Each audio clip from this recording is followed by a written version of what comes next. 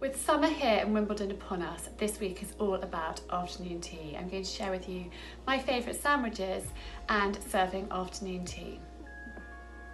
So we're going to start with egg mayonnaise. I have boiled 2 eggs here and they've had 6 minutes in boiling water. So once the water is boiling, I then put the eggs in and I set a timer for 6 minutes for my eggs. I don't want them to be really, really hard, and I certainly don't want them softly boiled. So 6 minutes I find works really well. So I'm just going to take the shells off and pop them into my bowl. Here. And then I pop that one. And then I actually use a pair of kitchen scissors. I find scissors really useful, and I'm just snipping. So you can see the yolks are cooked all the way through, but they're not really kind of dry and overly boiled. They're just slightly soft. And that's how we like them in our egg sandwiches. So, chop, chop, chop, chop, chop. And then I have got some mayonnaise in here, and I'm just going to spoon that in. I won't put too much, that was a good spoonful, and then I'll see, I can always add a little bit more if I feel that we need it. But that's a pretty good consistency, I think. I might put a touch more in. And then I've got some sea salt. I love Wimbledon sea salt, and I'm just going to scrunch that between my fingers, scatter that, and then some black pepper.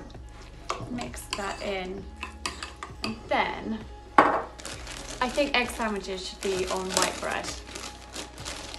So I've got some white bread here, and I'm just going to pop some butter on. Now this is salted butter, which I prefer. And I'm just going to thinly, lovely chopping board, smear that. I don't want to put too much butter. You definitely don't want lumps. Just finely spread over your bread. Make sure the butter has been out of the fridge for a while and it's softened, so it's easier to spread. And I spread butter onto both sides. Like that. And then another quick mix. I can see some black pepper on the top. And I'm just going to spoon that eggy mixture. So this is really yellow because these eggs are from our chickens, which have a much richer colour yolk than regular shop-bought chickens lay. So there we are, we've got that spread over there, and then I top slice, and then I've got a knife. I always take the crusts off when serving sandwiches. This is slightly oddly shaped bread, so I'm just going to cut around there. It doesn't matter what shape bread you use, but I just think, you know, you don't want... Afternoon tea should be elegant, and if you've got crusts, it's definitely not elegant, and they're chewy, and it should be, you know, look really pretty and sophisticated, and so that's why our crusts come off. And then just slice them, careful that you don't have to put too much filling in. That's just squidged out slightly, so I should just tweak that back in, and then cut them into, you know, nice finger size. You don't want to have huge sandwiches. It wants to be pretty. And I'm then going to cut these little ones into half here. Don't want the egg to come out too much. Well, it has, but that's fine. We can just tweak it in there like that. So we've got those, and I shall get a little plate to pop those on in a moment. cut those before I not lose too much of my pudding this time. So there, those are our egg sandwiches, and I shall then show you how I do the cucumber ones. Cucumber sandwiches, people can be quite opinionated on how they like theirs, and I'm going to show you how I do mine. So I have peeled the cucumber and it is finely sliced here. Now some people salt it, I don't, but I do use salted butter, and I always use white bread. I think a good cucumber sandwich has to be on white bread, so I'm just going to butter it using salted butter. I find if you salt the cucumber, it dries and takes out all the moisture, and then actually it's just not very nice. But I tend to not make the cucumber sandwiches too far in advance from eating them, because otherwise it can make the bread go soggy. So I'm just gonna butter all over here, and I don't want to overly butter the bread. You don't want a big mouthful of butter when you eat your sandwich. You want it to be elegant and delicate, much like our egg mayonnaise sandwiches. So a good smear of butter all over there, and then I'm just going to lay the cucumber out so it's finely sliced. Again, you don't want big hunks of cucumber in your sandwich, and they're really, really easy. Just pop those other bits in there like that, so you can see it's covered, and then pop the lid on, and again cut off the crusts. This chopping board is quite wobbly. So we'll just go all the way around and then cut them into nice finger size pieces. So I'm going to put my egg ones here.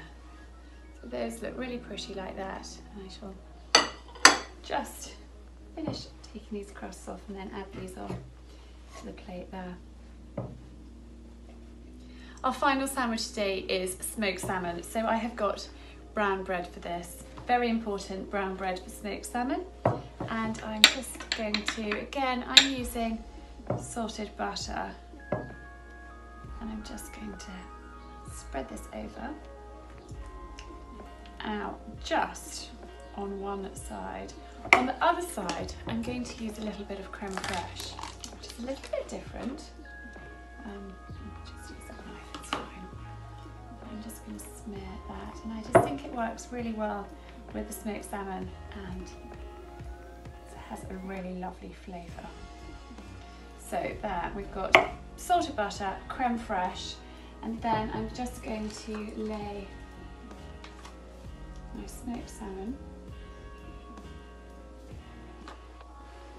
onto the bread, and I have a pair of scissors handy. I'm always using scissors in the kitchen, but you can just cut the salmon. Sometimes you get nasty kind of tougher bit at the bottom of the smoked salmon, and also it's handy to have some scissors at the ready then to snip that off. But I'm just going to lay this. Actually, this is really good salmon. It doesn't have any nasty bits. So I've laid that over. I'm then going to have a squeeze of lemon, not too much, just a little bit, because again you don't want soggy sandwiches, and a little bit of black pepper on there, and then pop the lid on, and again chop the crusts off.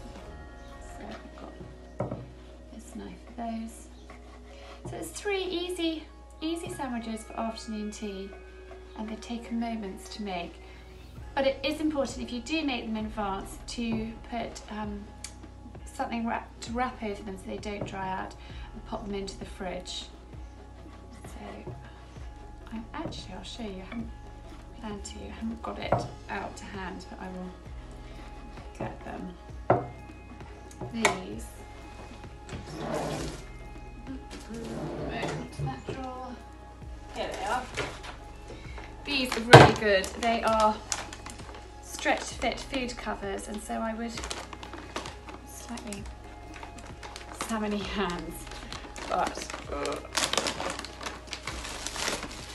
these and they're reusable. They're a little bit like shower caps, but you can pop that over your plate, pop that into the fridge, rather than using cling film and throw more plastic away. But I shall chop these up, and then we shall get on to actually serving tea. So I'll just talk you through the tea tray. I've got 2 teapots. They tend to be shorter and stouter than a more elegant coffee pot. You could serve tea from China in here and tea from India in this one. But today I'm actually going to use Royal Blend, which is from Fortnum's. It's really important to warm your teapot before you actually make your tea. So I'm just going to pour some boiling water into there, close the lid and just give it a little swirl round.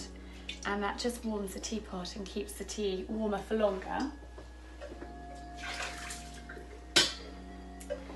So, warm that. I'm now going to pop 2 teaspoons, because this is tea for 2. If you were serving tea for more, the number of guests is the number of teaspoons that you put into your teapot. So we've got that in there, and then I'm just going to pour the boiling water over that. And then close the lid and let it brew for 5 minutes. So my tea has had 5 minutes brewing, and I'm just going to place my tea strainer on there and then pour the tea through. It's really important to use a tea strainer to collect the tea leaves. You certainly don't want them floating around your cup of tea. And I'll just place that back on there, and then for some milk. And when you're stirring tea, you should actually use forward and backward motion like that, and not go round and round in circles. So I'm going to thoroughly enjoy my cup of tea. Yummy. Now to enjoy some of these delights. So I've got a scone here. Now it's important to break your scone with your fingers and not use your knife like you would with a bread roll. In Devon they apply clotted cream first and then strawberry jam, and in Cornwall they do the opposite, so they put jam and then clotted cream. I'm not going to eat while I'm chatting because that would not be great. But look, I've got my sandwiches here. So the egg, cucumber and smoked salmon, and then I've got a Victoria sponge up at the top here. I'd like to say thank you to Chequers Antiques in Petworth that have loaned the teacups and saucers, the wonderful tea set and this cake stand for me to film with today, and I hope you've enjoyed afternoon tea with me.